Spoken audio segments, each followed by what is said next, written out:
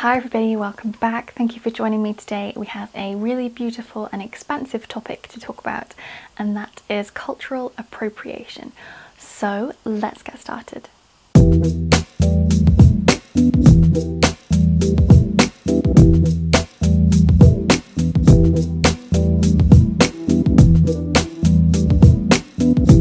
So the term cultural appropriation is something that I have heard of several times in the past, and is something that has been brought up in courses I have taken when I have been doing my training in my spiritual coaching or healing practices.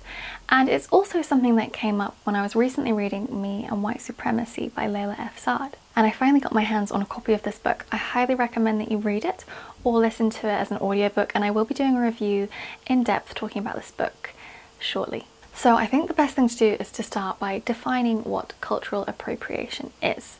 There are so many different authors and speakers and public... what are they called? I can't think of the word, hang on. Oh, public figures. And public figures out there who have defined this or talked about cultural appropriation. So I'm just going to share a really succinct definition that I'm using as an interpretation through what I have learnt from all the different places I have learnt about cultural appropriation. However, I will see if I can link some things in the description box so that you can go and look up the definitions yourself. So essentially, cultural appropriation is the misuse through the adoption or the adaptation or the absorption of another culture's practices, rituals. It can be so many different things, and we'll look into all the different aspects.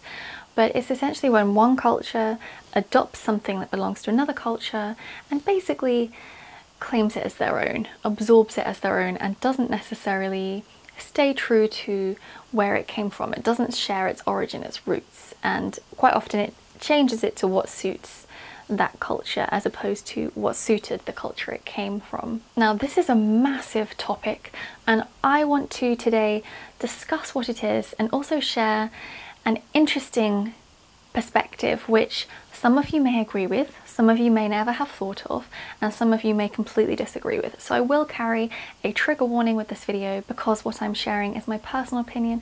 If you don't agree, that's okay, and I'm still learning, and I just want to kind of share this because it's a really interesting topic to me, and it's definitely something that I probably will make a couple of videos on. So if there's something that I don't put in this video and you think, wait, Marilyse missed this or she missed that, don't worry, I will probably come back to this topic definitely again within the next few months, but I imagine over the next few years, as I expand on my research and as I really step into what I'm doing, I imagine I will talk about this again and probably again.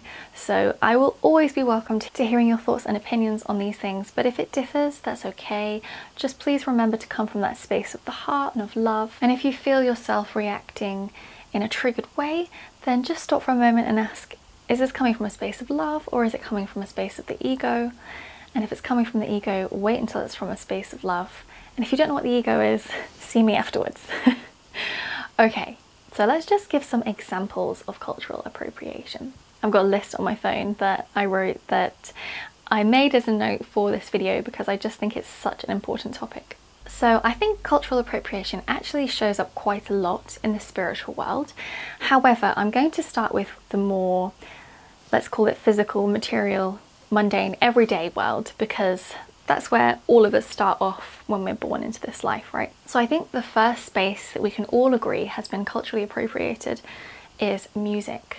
100% black music has really been the root and the origin of so much to do with the music industry and the way we shape and put music out into the world and how it sounds and what it has a rhythm of, etc.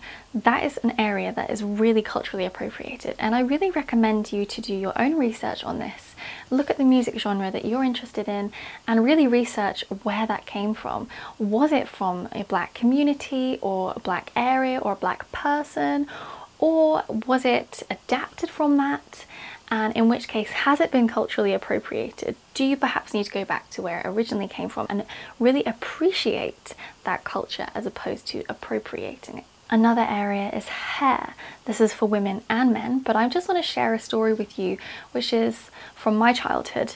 And when I was around 8 or 9 years old, one of the girls I was at school with went on holiday to Barbados, and when she came back she had her hair in braids with the beads at the end, and I can remember thinking, why has she done that? That's not something that we ever would see normally on a white girl. And I just remember feeling a little bit uncomfortable, would be the best term to use. I was only 8 or 9. I wasn't aware of cultural appropriation. I wasn't aware of lots of different things that I'm now aware of. However, even I knew at that age it was perhaps not culturally appropriate for her to have that. And I know that you could argue that perhaps that happened because of tourism, and in Barbados that was something, a way of people making money. However, I just think there's other ways to support local cultures as opposed to appropriating from them. Is it going to record? Yeah. But we all know that hair has definitely been culturally appropriated from black women and women of colour. We can also talk about, for example, hair extensions. Is it appropriate to have hair extensions of real hair from women of colour or black women? I don't really know. I can't be the judge of that for you because it's a very individual thing in some ways, and you need to understand what you can sit with, what you feel comfortable with. But looking at the roots of where things that you're interested in come from is a really good way to start. So for example, when it comes to clothing and fashion, so many different aspects of fashion have been culturally appropriated, and I really recommend that you do some research into this, especially if you have a particular fashion house or a particular style or brand that you like to wear.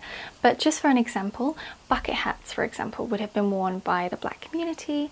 It's very much ingrained in black culture. Headwear is really important, and that's something that's now filtering out and just becoming this great big fashion statement. However, it's just being absorbed as if it came from the fashion house. It's not actually being shared where it came from, what its roots are, how it connects to the culture it originally came from. And that's where the appropriation happens, in the not identifying and just absorbing it as if it's your own. So another area where cultural appropriation has been coming through more and more recently is actually in the exercise world. I have definitely noticed a trend where white women or lighter skinned women are attempting to grow their booty and get the kind of curves and pert booty that usually a black woman would have. Something I would like to add as I'm editing is that I'm aware that the trend for growing your booty can definitely be connected to the Kardashians and to their body shape, but I would like to add that, of course, where does that originate from? What is the reason for that emulation and bringing through that more feminine black physique as opposed to what was perhaps more natural for them? More often than not, white women tend to have slightly smaller bums, and in recent years it's become very popular to have a big booty, and I really think that's because we're starting to recognise black beauty in the Western world, which is so long overdue. However, instead of just saying, look how amazing those black women are, we have absorbed the way that black women are naturally shaped and been like, well, immediately I must have a really pert round booty to be attracted. And I really find this a bit weird, to be completely honest. No offense if, you know, this is something that you're working towards. If you genuinely just want to have a good toned pert shape to your whole body, that's cool. But why are you growing your booty or your bum? Like, really think about that. Is it because it's become fashionable? Why has it become fashionable? Because it's been appropriated from black women and their natural, beautiful physique. That's why. And I can remember when I signed up to the gym I used to go to years ago, and the inductor said to me, oh, I guess you're going to want to know all the machines to help you get a really big bum. And I was like, no, I'm okay that I am a flat, small bummed girl. I'll just wait for that to be in fashion. It's fine. I really don't mind. Like, hats off to the women who are naturally that shape. And there are some white women who naturally have very beautifully pert bottoms. But if you have a flatter or a smaller bum, it doesn't make you any less beautiful, but I think we really need to be celebrating Black women's bodies, not trying to emulate or copy them. That's just something that I really have noticed and I feel kind of uncomfortable about. So I definitely wanted to share that with you, just to kind of hopefully share a perspective that you might not have thought of before when it comes to the exercise world. So another aspect is language. I've definitely noticed, and I'm sure you have too, not just in music, but in just everyday terms, people are starting to use this kind of language Black people would in their culture as their own. So for example, saying boy bye, or saying sister, or yes girl. That is so not a white thing to do. And again, it's fantastic to celebrate Black culture. It's fantastic to normalize it rather than segregate it or push it to one side. However, if it isn't part of your culture, should you really be doing it? Or if you are you at least saying where something is coming from? I don't know, I feel really uncomfortable when I see or I experience white women or white passing women talking in a way that a Black woman would, because it's just not who you are. Why are you trying to be somebody you're not? Why are you not just allowing Black women to do that? And I do think maybe in some ways reality TV shows haven't helped, because we watch reality TV and it becomes almost like, wow, I'd love to be like that. That's so cool. If I could emulate and copy that, I'd be as cool as them. I'd be as good looking as them. That's kind of like role models, if you like. And is that the best role model? Is that the most educated role model to have? I don't know, I can't answer that for you. You have to look in your heart and see the answer to that. But I do feel like I don't even feel comfortable using an emoji that is connected to Black language, for example. That it's just, I just think it's kind of, it's a bit wrong. I can't say that any better. I don't know, I don't want to sound awful, but yeah, it's just, be true to who you are as opposed to trying to copy or emulate or absorb something that doesn't actually belong to you. Have those boundaries energetically, spiritually, mentally, physically, emotionally. It's important. You are you for a reason. Enjoy that, celebrate that, you know, share who you are. Don't try and be something else that you're not just because it's popular in modern culture. And I just want to share that in Me and White Supremacy, Layla actually says that linguistic styles are culturally appropriated, the appropriation of AAVE by non-Black people. So that's basically what I'm talking about there. Love this book. Another area where I think we have started to culturally appropriate is actually makeup and the idea of having bigger lips. Again, it's more natural to stick with your lip shape, your lip size. I don't know who it was who started the trend where you suck a glass or a bottle to make your lips bigger. You don't need to do that. You don't need to pencil around the outside to make it look bigger. Just love the body and the lips that you have. The whole point of this self-love movement is that you really love yourself, not just physically or not just slightly emotionally, but everything, like your roots, where you came from, your ancestors, your heritage, what you truly look like in the here and now. Celebrate that, love that, be in that space and just share that with the world. That's what the world needs, not people copying or emulating something that isn't theirs or doesn't really resonate or belong to them. Oh my god, my hips. Also, another area where cultural appropriation often takes place is on the dance floor, or sometimes not even on the dance floor, but through twerking.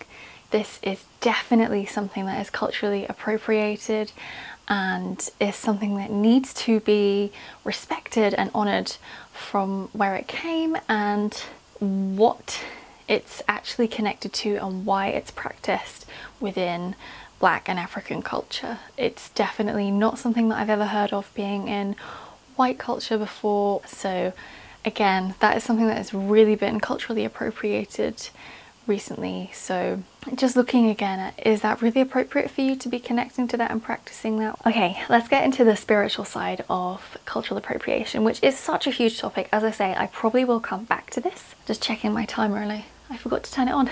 So I have no idea how long I've been talking. How we have culturally appropriated spiritually. Wow, what a big topic. There's so much I could say. I'm going to pick just two things to talk about where we've culturally appropriated. The first thing I want to share is cacao ceremonies. Now this has become really big in women's circles and women teaching other women or leading other women, and it is a beautiful ceremony. I have recently taken part in an online cacao ceremony as part of a course that I've been doing, and I ordered some cacao. I was just going to do a hot chocolate, and then I thought to myself, actually, this is something that I need to do properly and I need to honour it. You know, if I'm going to do it, I need to do it properly, as opposed to just half-assing it. That's not really the right thing, and I have no intention of carrying it on beyond the packet that I own, because it's just not part of my culture. If there's something similar in my culture, by all means, I will connect with that. However, it's not part of my culture. So it's a beautiful thing. I have seen it really promoted on social media quite a lot, and it's fantastic to become aware of other cultures' beautiful rituals that they have. However, just be aware, if you're just using it for personal reasons, I feel like that's okay. But if you're starting to teach other people about it, and it's not from your culture, just be aware, is that culturally appropriate for you to do that? So it's not something that I would include in my women's circles unless I brought in a guest speaker to share a cacao ceremony from their culture specifically. And that's where you can support Black business owners and BIPOC business owners by bringing them in as the guest speaker. You don't have to have all the answers. You don't have to know everything. Oh my God, this thing keeps cutting out. Yeah, you don't have to have all of the answers to everything spiritual. The whole point of other people being in the world is that they can teach and share this knowledge too. So do tap into that, do honour that and respect that. So I'm not saying this to make you feel like a bad person. If you enjoy cacao, by all means drink it if it feels culturally appropriate, and if it's something that you're just practicing on your own, because you can support BIPOC by buying cacao from them, for example. However, if you're going to be sharing it with other people on social media, or if you're going to be sharing it in women's circles, I do just invite you to really look at who you can bring in as a guest speaker to share that. So the second area of spirituality I want to share that has been culturally appropriated, and it's the most obvious one, is yoga. I'm sure many of you have thought of this and are aware of this, but obviously it is originally from India and it has been brought over to the West. And when you think of yoga now, you just think of like skinny blonde white yoga mums, you know, going to the yoga class and then going home and having a green juice.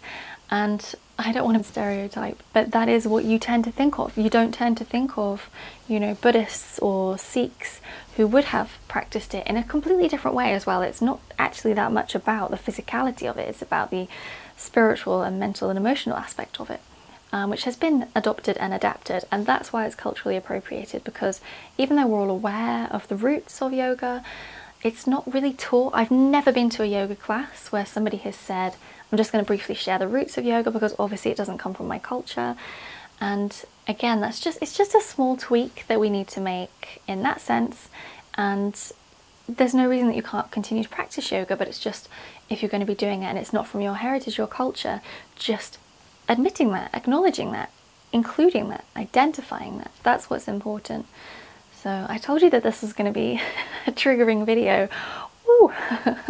But just sit with it for a bit. I'm not saying any of this to attack you or make you feel bad or to purposefully trigger you. I'm just saying it to make you think, oh wait, am I actually putting on makeup in a way that isn't connected to my heritage? For example, when I was a kid, I was obsessed with Egypt, and so many spiritual children are. Let's be completely honest, like, Egypt is the golden era. And I used to do my makeup like Cleopatra from the films, or I used to actually try and do the Eye of Horus around my eye with eyeliner. And I loved Egypt. I still do. I think it's the most incredible historical time period ever. And I mean, I love so many different time periods in history, don't get me wrong, I'm a bit of a geek, but Egypt has my heart. However, I don't have any heritage or ancestry in that, so I have to be very mindful when I'm doing that actually, is that appropriate for me to do that? And you know what, I feel like that brings me really nicely to the second half of this video, which is I want to share the flip side of this. And this is definitely more of a spiritual perspective. And again, it might be controversial to you, or you might just think, yeah, of course, I've thought of that before. But one question I want to pose to you, and I'm not saying I have the answer, but what role do past lives play in cultural appropriation? So if you're somebody who has a very strong affinity to a particular time in history or a particular culture, how do you incorporate that into your spirituality without it being cultural appropriation? And I don't have the answer to this question. If you do, please stick that in the comments below. I know full well that you can train and really honor the traditions to do with that particular culture and really honor that and really bring that in when you're sharing it with other people. I understand and respect that a lot. However, if you have a really strong affinity through past lives to another culture, how do you bring that in? And I'm saying that partly answers on a postcard for myself. As I say, I have a very strong affinity to Egypt.